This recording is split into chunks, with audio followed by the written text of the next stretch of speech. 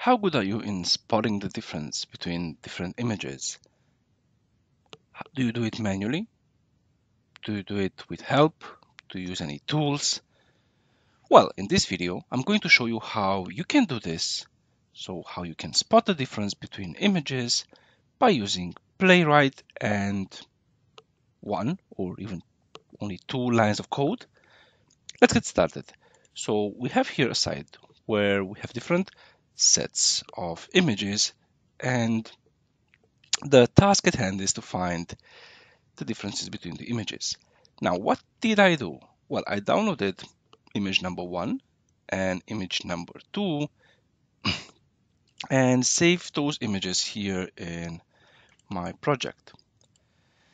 And I installed Playwright. So I did a full normal installation. So I chose to install Playwright with JavaScript, or better said, with a new node project. And I just made a simple test that goes to a page. And that page is the page that was going to help me to do the actual comparison. So I created a small HTML page which just takes one image. So at the moment it takes this image right here, and then it takes a screenshot of the image. And let me show you how this will help. So I open the terminal and I start the test.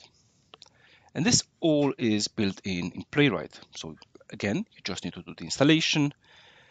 The web page you can create yourself. You can even make it more complicated if you want. And then you just need to call the to-have screenshot. Now, since this is the first time that I run the test, Playwright of course will fail, and the message is actually that it is missing a snapshot. So what it did right now, it took the base image. So it took a screenshot of the page, and this is the screenshot which it's going to use to compare against in future test runs.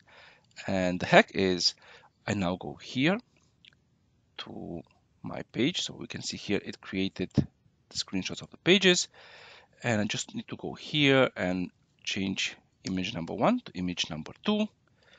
I stop the Playwright runner and I run the test again. And now what it will do, it will open the same page, so my HTML page, and it will compare what it had previously, where I had image number 1, with what I have now, where I have image number 2. And in case it finds any differences, it will show up in our report. And it seems it found differences.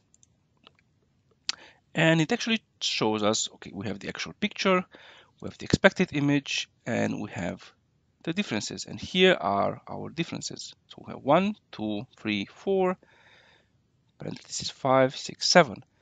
And we can, in Playwright, navigate. Yeah, there's a difference. So we can hover and we see the actual and the expected. And there you have it. This was the actual solution.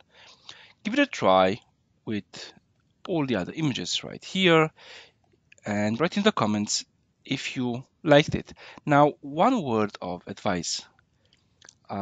It's very important for the images to be of the same size.